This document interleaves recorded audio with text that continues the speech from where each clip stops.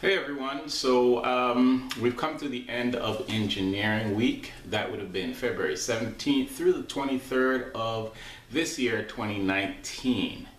If you've been following me on Facebook, LinkedIn, or Twitter, you may have noticed that I posted some pictures up there. If you haven't gotten a chance to see those, go ahead and take a look at my pages. I've added content under there, captions under there, to give you some sort of an idea as to what was going on in the pictures. So let's talk a little bit about the Engineering Week, just a little bit to kind of sum things up. So why do we actually have Engineering Week? Well, the purpose of having Engineering Week is kind of to inform the public as to what it is we as engineers do. You know, you hear a lot of people using the term engineer very loosely. For instance, you may have heard like sanitation engineer, or you may have heard people using the term engineer for the purpose of, let's say, just saying that you're doing something engineering related. And so what a lot of people don't realize is that the engineering profession, you're required to have a license in some cases, and in other cases you're not required to. But the cases when you need to have it, you can actually get in some pretty serious trouble for using the term engineering, okay?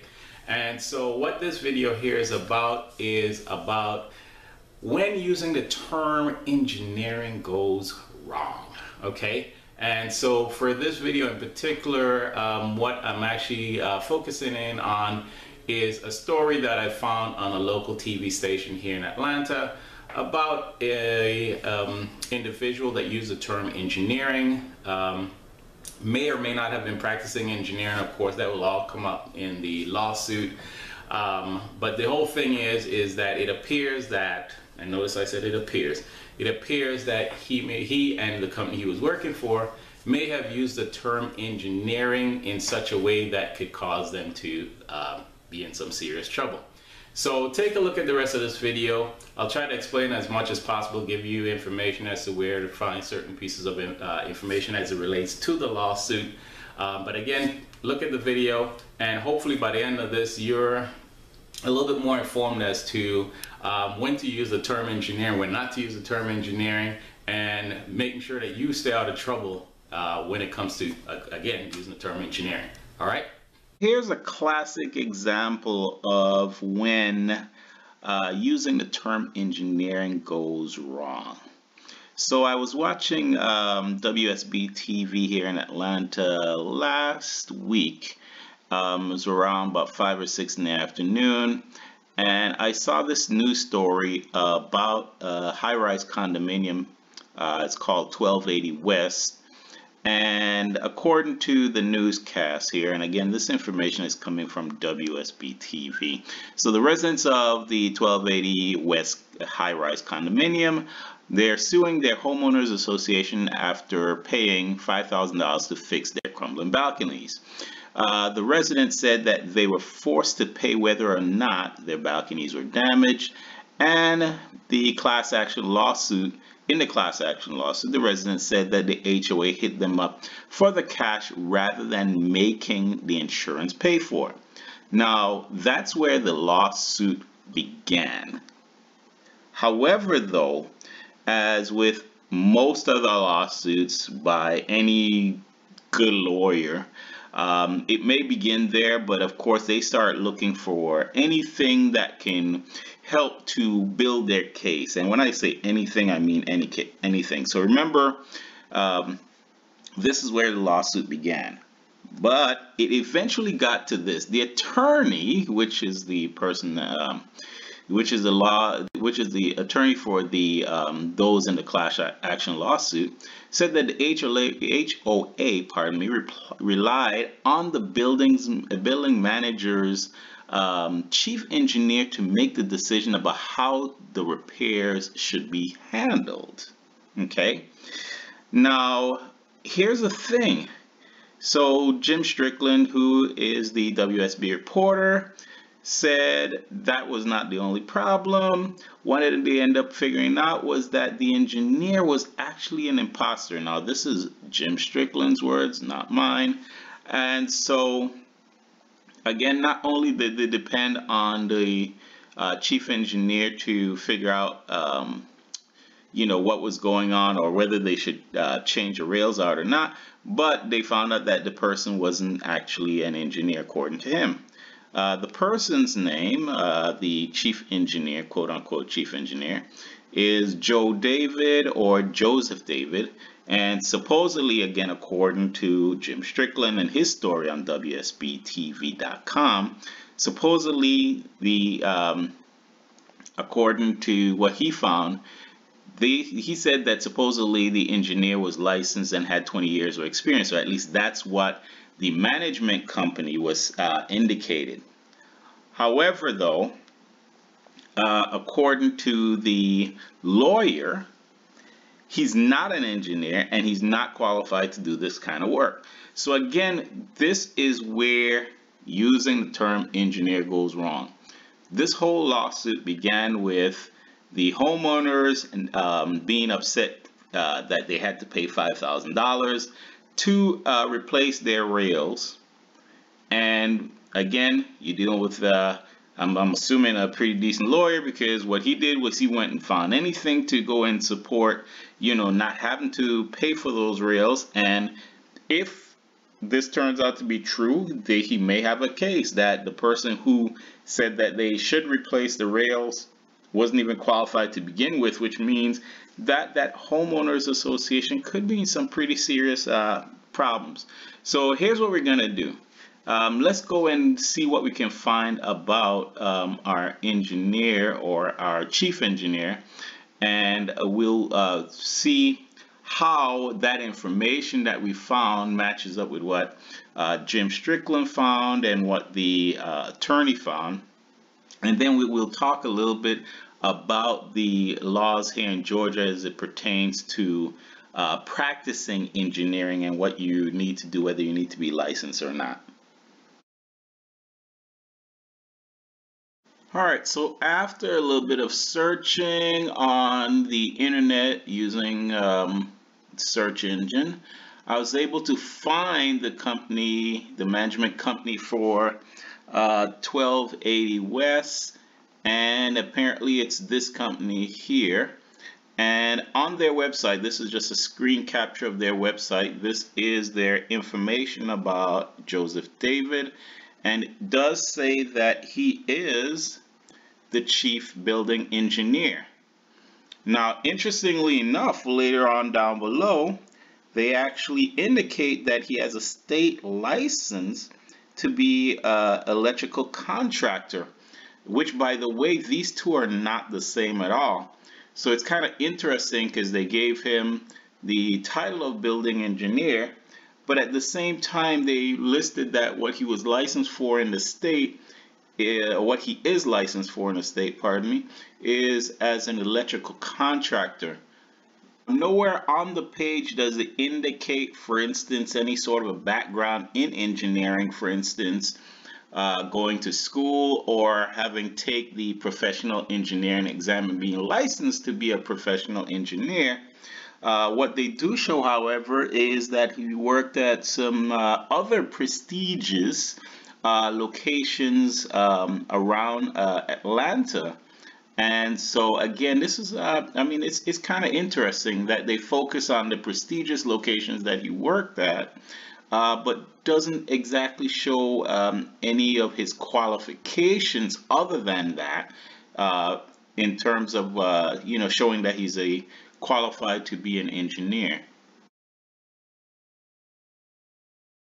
So let's take a look for Joseph David and see what his licensing current situation is in the state of Georgia. And so in order to do that, we have to go to the Secretary of State of Georgia's website in order to find that information. So I've already typed his first name in here. His first name is Joseph, last name is David, and so let's go ahead and do that search and see what we come up with here.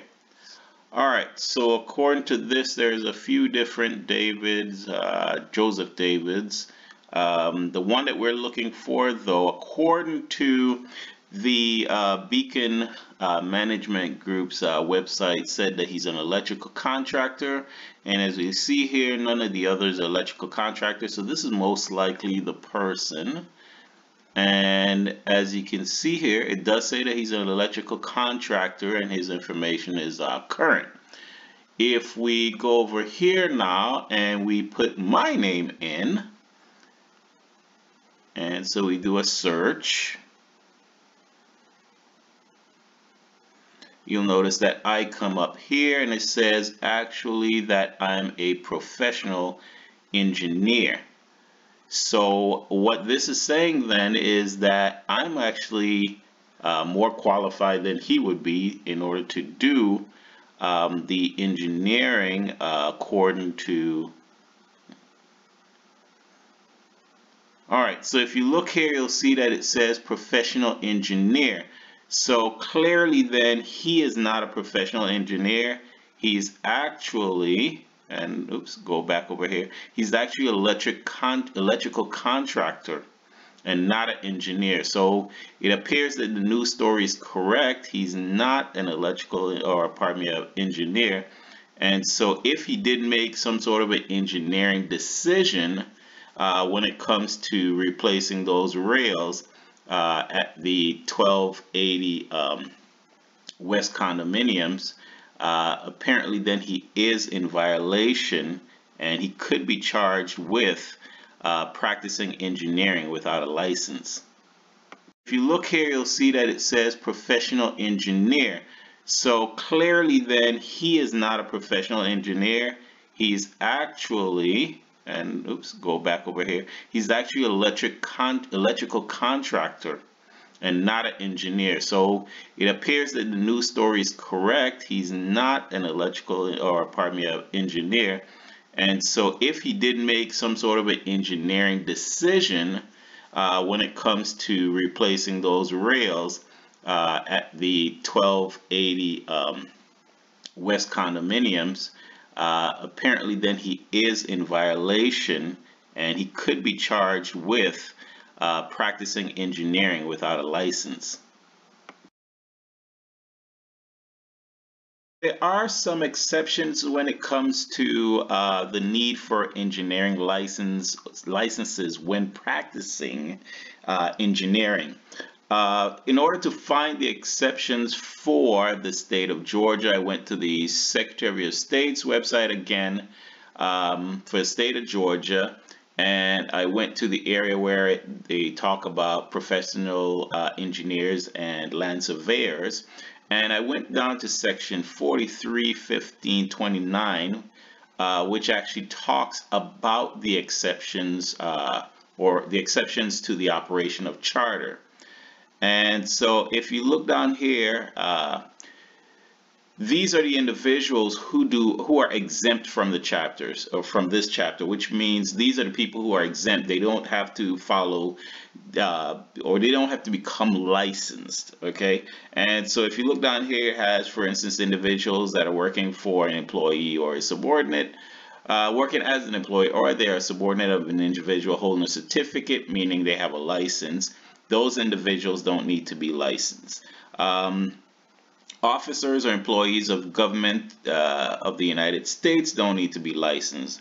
All executive, or pardon me, all elective officers of the political subdivision of the state don't need to be. Officers and employees of the Department of Transportation don't need to be. Any defense, aviation, space, or aerospace company, as long as the individuals within those companies fit this description here, they don't need to be. And if we continue to go down here, whoops, let's do that again. If we continue to go down here, an employee, contract worker, subcontractor, independent contractor who works for defense, they don't, defense, aviation, space, and aerospace, they also don't need to be licensed. And any officer or employee of a state government agency or department, so on and so forth, you can read through that, they don't need to be licensed. And then There's also exceptions when it comes to individuals that are working for large companies that are actually manufacturing products. And in the case of Joseph David, he actually is not, he doesn't fall under this case. So again, he has issues when it comes to that. Okay, so what should you learn from this video? Well, first, if you are not exempted by your state or U.S. territory, and of course if you don't have a license, do not represent yourself as an engineer professionally. Second, if you are not exempted by your state or territory or U.S. territory, and you do not have a license, do not make statements or practice as an engineer. Third, present yourself or present an employee to the public as an engineer in cases where an engineering license is required can lead to great embarrassment for your company. Fourth, present yourself as an engineer could be costly. Now, the case itself here has not gone to court, but you can imagine that the management company will end up having to spend some money to defend themselves in this case against the class action, or in the